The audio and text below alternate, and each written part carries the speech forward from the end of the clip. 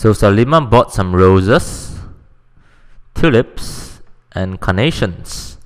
A quarter of them were roses, so that also means that the remaining 3/4 were tulips and carnations. So then, if this is 1/4 and this is 3/4, then the ratio of roses to tulips and carnations in total will be 1 to 3.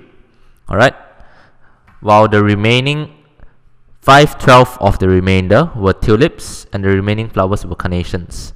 So out of the tulips and carnations, 5/12 of them were tulips and the remaining 7/12 were carnations.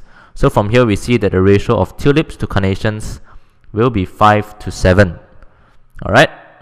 Since we know that the number of tulips and carnations should be the same, here we have 5 units plus 7 units, which is 12 units, but here is only 3, so we have to multiply the upper ratio by 4.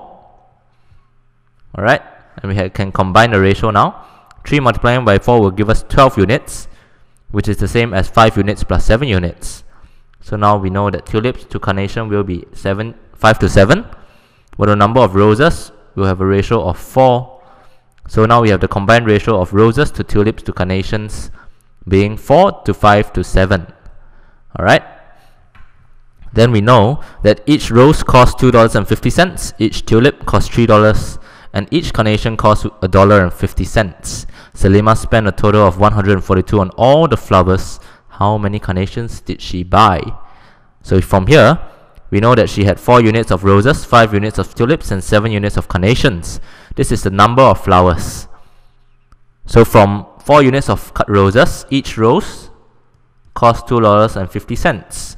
This is the amount of money she spent on all the roses.